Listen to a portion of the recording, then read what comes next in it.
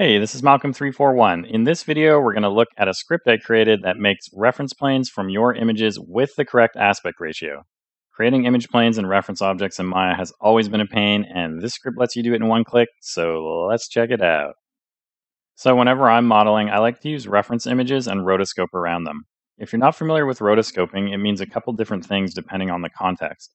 In animation, it means drawing on top of video footage of real people, kind of like an ancient form of mocap. In film, it usually refers to an artist hand masking each frame to separate the actors from the background for VFX shots.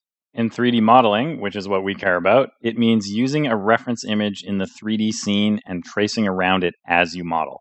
If you're new to 3D modeling or you're not rotoscoping your objects for some reason, you should start now.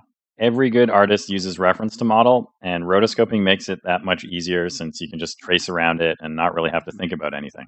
Rotoscope models also look way better than things that were eyeballed. This is me rotoscoping an ice cream cone. Perfect scale and proportions without any guessing. So I love rotoscoping, but I hate the tools that come with Maya and having to set up image planes and move stuff around and scale stuff and figure out how big each image is and all the other junk that comes along with that. I just want to click one button and start doing my work. So the main issue here is that I've gathered all this reference of ice cream cones, and it's all different sizes and proportions, different aspect ratios. It's all just a bunch of junk that I collected off the internet to use as reference. And to get that into the Maya viewport, I've got to drag these textures into the hypershade. Then I've got to apply each one to a different plane. And then the worst part of all is that each one of these has a different resolution. So then I've got to look here and figure out what the resolution horizontal and vertical is, and then type that into the plane that I'm going to create in the 3D scene. So just as an example, we can check that out right now and see how painful it is. So first, I'm going to go up to Windows and go to Rendering Editors, and I'm going to open the Hypershade. So cool, I've got the Hypershade open, and then I'm going to go back to my reference folder, and let's just say, here, we're going to do like this guy. It's a cool image. So one cool thing is you can just drag that right from your reference folder into the Hypershade, and that will create the 2D texture. Just press F there to graph it. And then from there, okay, so we're going to go and create a plane. Scale that up to whatever size. And then I'm going to come over here and I'm going to right click this texture and I'm going to say assign texture. And it's going to automatically create the material in the shading group for me. So that's great. Let's move that out of the way there. So that's not too bad, but here is the problem. And this is where you're going to waste all of your time. As you can see, this thing is squished vertically because it should be an aspect ratio of, I don't know what, something. And so now we've got to go and waste all of our time going back into each one of these images. Imagine if you have to do this like 3 times or 4 times or 20 times, and we need to figure out what the X and Y is. So 438 by 800. Now, once I've done that for one image, then I can come back in here and we can find out what vertical is. So vertical was the longer of the two, so it was 800. So we should go 800 along Z. So we'll type in 800 pixels. And then along the other way, we will do 438. So 438 would be along X. So 438, enter. Okay, and so there we have the perfect aspect ratio. And then from there, you can just uniformly scale the object down to be whatever scale you need.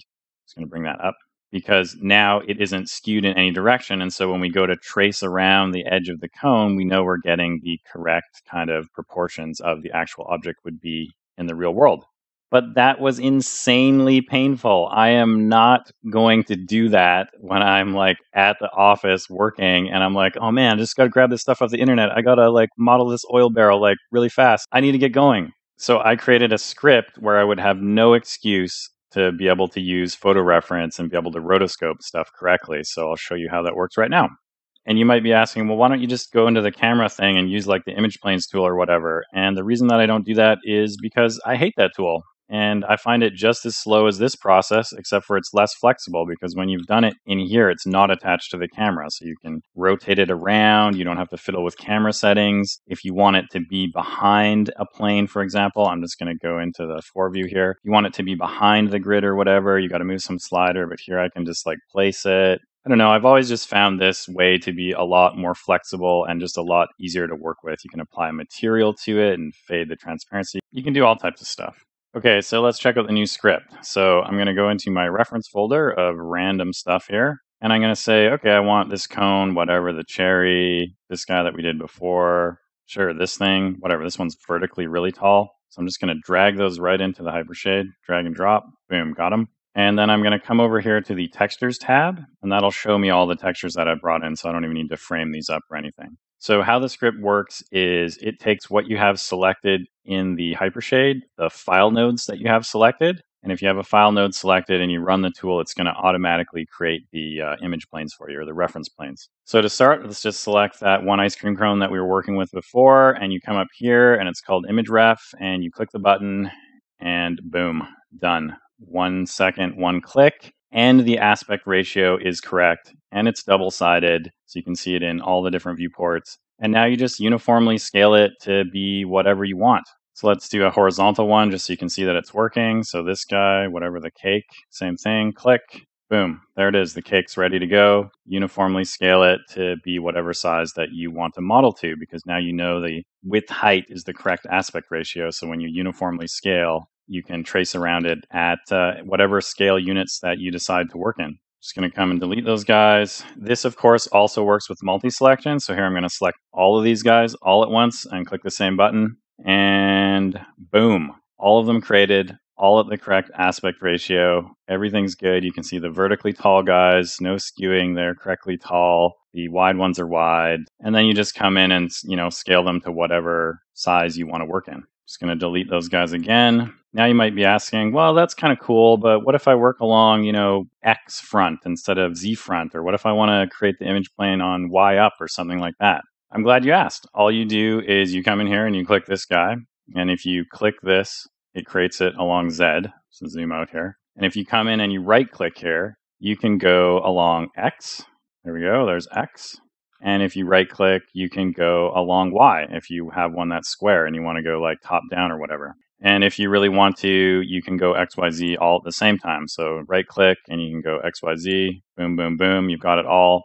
And then the cool thing is, like I said, they're double-sided. So even if you're using backface culling, you'll be able to see them in all of the viewports and all of the cameras. And I name them here based on the name of the actual image file. So you can find them in your scene because I put capital image. So if your scene's like pretty cluttered, you could come up here and search for image or whatever to get rid of these. And they're all separate objects. If you want to create all three and you're like, oh, I don't want that one, whatever, just delete it. And then the name of it is the actual name of the JPEG or whatever file that you end up putting in here. So super handy stuff. This has already saved me so much time and so much frustration because I'm coming in, I'm like, oh, I've already done the cone. I just want to do the cherry. I just want to get going. Just boom, boom, and I'm working. I'm here and I've already started, whatever. Got my sphere, starting to like rotoscope this guy out, whatever, match it up. Another kind of interesting accidental feature of this tool is that it works on textures, not necessarily reference images. So you can do it on your textures too if you wanted to. So I'm going to select these two textures here that are applied to these guys, click the button, and boom. I don't know what you would actually use this for, but it's kind of interesting, I guess, if you really wanted to see your textures in a 0 to 1 fashion, kind of in the world, in case you were wondering. I don't know, but it's kind of neat. If you've already purchased the full script pack or the modeling pack, this will be a free update, so you just need to download the same file again from your original email link to get the new stuff. If you haven't purchased the script yet, you can grab the script by itself in the modeling pack, or you can get it in the full script pack, so take your pick. Thanks a lot for watching this video. Without viewers like you, this channel wouldn't exist. If you like this video and enjoy the channel, please support me by purchasing something from the online store. Each purchase goes towards creating more video content and keeps the channel ad-free. See you next time. Have a marvelous day.